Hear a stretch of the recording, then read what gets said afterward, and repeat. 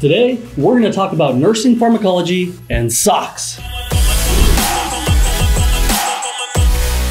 When I ask nursing students, what's your biggest struggle in nursing school? 67% say pharmacology. There's over 400,000 adverse drug events every year in hospitals. But don't worry, today I'm going to show you a simple 4-step process for mastering medications. What's up guys? I'm Thor. I'm John Haas, RN, founder of NRSNG, and today I'm going to teach you the SOC method for mastering nursing pharmacology. The NRSNG SOC method is a 4-step process, SOCK, and stands for side effects, organs, cards, classes, considerations, and must know. The SOC method will give you a simple framework you can follow over and over. And hang on to the end of this video and I'm going to give you the exact same drug card template that I used to learn medications while in nursing school and on the ICU floor. Let's look at each step individually. First, S. S stands for side effects. You can't remember the myriad side effects that your patient might encounter for a given medication. Instead, focus on learning life-threatening side effects that impact major organs and contradict therapy. One key to learning side effects is to understand very well what the intention of the medication is in the first place. Some side effects are going to be the opposite effect you were trying to achieve. For example, a patient with hypothyroidism might experience a thyroid storm while receiving thyroid replacement therapy. It's possible to get stuck trying to remember 4,348 side effects of Tylenol. However, that is not a realistic goal. Instead, focus on the handful of key side effects. Alrighty, let's move on to step number 2 of the SOC method, O. O is for organs. As you study medications, you should focus on major organ systems when it comes to side effects and considerations. This all goes back to the ABCs that we learned from day 1 in nursing school. For example, giving a CNS depressant for pain is fine, but you must understand how that's going to impact the heart and the respiratory drive, because we kind of need those to live. Other side effects, while important, take a back seat to the ABCs. In general, I recommend the following organ system hierarchy when learning medications, side effects, and considerations. Start with cardiac, then respiratory, neuro, renal, GI-GU, integumentary, and lastly, musculoskeletal. This keeps you focused on the ABCs. If you forget that steroids cause soggy bones or osteoporosis, that is far less detrimental to your patient than forgetting that it will raise blood sugars or depress the immune system. With that in mind, let's move on to C, which stands for classes, considerations, and cards. First, let's talk about classes.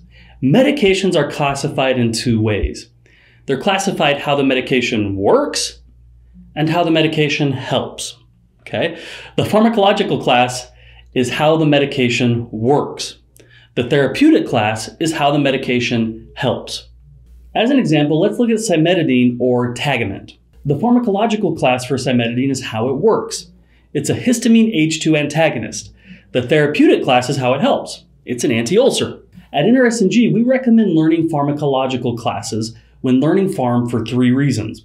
First, this goes hand in hand with learning anatomy and physiology and focusing on the organs. If you understand the A and P and then focus on pharmacological class, everything starts coming together much better. Second, as you understand how the body works and how the medications work within the body to alter physiology, things start to click much faster. Third, and most importantly, generic medication names are based on pharmacological classes. If you know that H2 antagonists end in IDINE or IDINE, as soon as you see an IDINE medication on a test, a MAR or elsewhere, you know exactly what it does. On the other hand, not all anti-ulcer, therapeutic class, meds end in IDINE. Now let's talk about considerations. When learning a new medication, it is important to look at and remember the nursing considerations. These include things like administration concerns, patient education, and other vital information. Some things that might be included in here would be things like how slow to administer Zofran, or how fast to administer adenosine. Maybe pregnancy categories, telling a patient not to eat grapefruit with a medication, you get it. Again, you are looking for considerations that could be detrimental to the patient or will allow them to administer themselves or interfere with our intended results. Let me pause here really quick to say, as a nurse, you are the one right there with your patient administering or teaching the patient how to administer the medication. A prescription does not mean you must give a medication. Be a clinician. By this, I mean you must use your nursing judgment. You are the eyes and the ears for the medical team. You are the one at the bedside. Okay, now let's talk about the last C, which is cards. Let me just start by saying you're gonna hate this method, but will you just try it once for me, because I promise it'll help. Repetition is king when it comes to learning new information. Learning nursing pharmacology is no exception. If you were to ask me, what is the one thing I can do to learn nursing pharmacology? My two-word answer to you would be drug cards. Make them, throw them away, make them again, and repeat. Working through the SOC method, you've already identified the drugs that you need to know, the things that you need to know about those drugs. Now it's time to start reviewing those medications over and over and over and over. You get the point. Here's what you need to do. Armed with your list of must-know drugs, which we'll talk about in a minute, start working through the NRSNG drug card template. Click below to get it for free.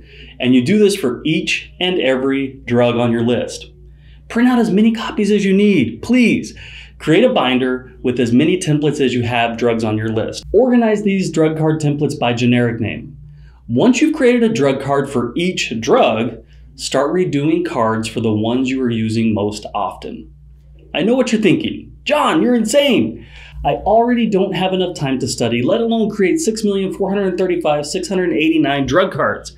But listen, spending time studying what really matters saves you time in the end. Your knowledge of important information grows and you become a more focused nurse. Phew, you guys hanging in there? We're almost done. You're just one step away from being a med master. The last step in the SOC method is must know. Get it? K for know. Early on in my career as a nursing student, I began to notice some patterns. Some meds are given and tested on far more than others. Well, why is that? Is that we just don't give a damn about patients who are taking abaloparatide injections? Well, of course not. When it comes down to it, some medications are just far more common, taken by more patients in more situations, and therefore more important to know and be aware of. Did you know the FDA, as of 2014, had approved nearly 1,500 drugs?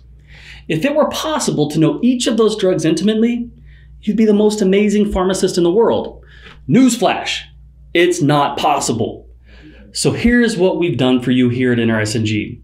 We've outlined the most commonly tested medications. We've cross-referenced that list with the most commonly prescribed medications. You can view our list of 149 must-know meds in our nursing pharmacology course inside NRSNG Academy. In fact, you can view that list right now for free if you click the description below or the link in this video. Once you get a job in a specialty area after school, you should start adding to this list. For example, I started working in the neuro ICU. You should add to the list the most common and unique medications prescribed on your unit. You should begin making the same list right now. When you're on clinical floor, keep a note of all the medications you're giving. As you begin to notice, week after week, that you keep giving heparin, insulin, Protonix, and others, make a note of those medications. These are the medications and pharmacological classes that you need to know well. This method is known as the 80-20 principle.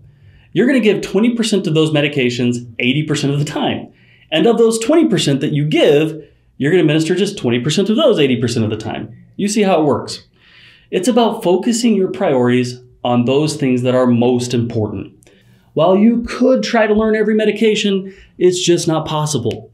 Focus your attention on learning those that you must know as deeply as possible. Wow, so that's the SOC method for learning nursing pharmacology. You might feel overwhelmed right now, but you can do this. At NRSNG, we've created the #1 most complete pharmacology course on the planet, covering not only the SOC method, but 150 plus medications, math for meds, including dimensional analysis, and over 25 nursing cheat sheets. Get started at nrsng.com or just click the link below in the description. The world needs more nurses, and you can do this. I forgot I was going to say that. That was just serendipitous, y'all. Like we always say here at NRSNG, happy nursing.